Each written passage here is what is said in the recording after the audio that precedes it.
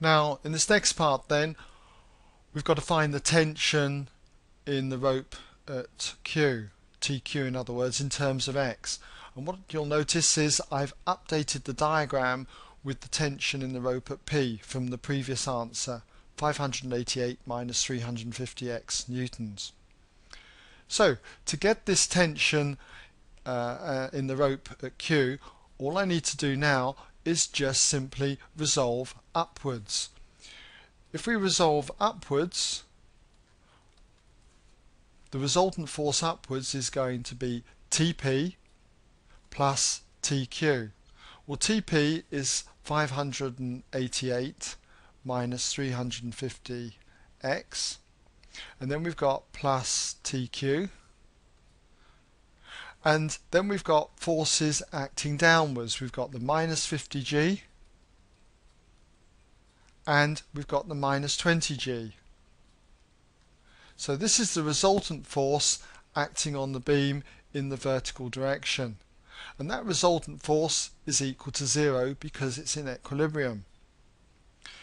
So from this I can make TQ the subject by rearranging the equation.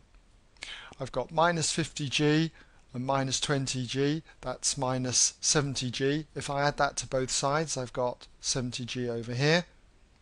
Then I've got minus 588 and plus 350x. Take g as 9.8 on your calculator and you'll find that you've got 70 times 9.8 minus 588, and that gives 98. 98 then plus 350x. And so that is the tension in newtons in the rope at Q. Okay, now you could have taken moments, if you like, about P, say, and I'll leave it up to you. Hopefully you should arrive at exactly the same answer. In fact, you can take moments about P or X or the midpoint here. You should still end up with this answer. You should try it as an experiment, but really the most efficient way is just simply to resolve upwards. Okay, well that brings us now to the end of this part of the question.